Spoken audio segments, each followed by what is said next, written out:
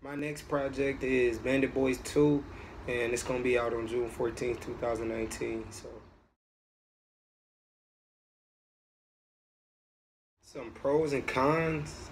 Um, I guess you could say like some of the pros would be just being able to move around and not be in the same spot, travel sometimes, having control of the story, being able to express yourself.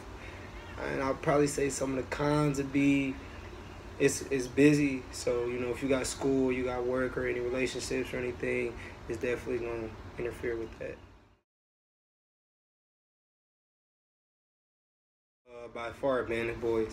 That sold twice more than Dirty Work and Homebound. That's why we coming out with the sequel before we even came out with the Homebound sequel, cause that's selling more than anything.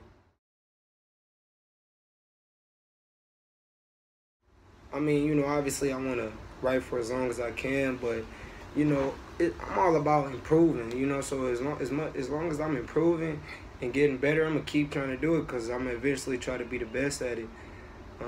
But I don't know. I'm planning on when I'm 40 or 50 writing my autobiography, and then my writing could definitely be slowing down, if not stopped by then.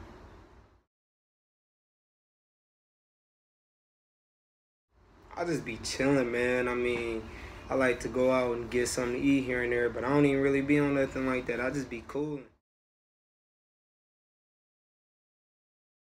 Oh yeah, we definitely gonna have a tour. That's out of the question. We really working. What I'm working on for real is expanding because I'm always in the Midwest. I'm always in Kentucky or Illinois, Indiana, Michigan, Ohio, but I'm rarely ever down south or out west.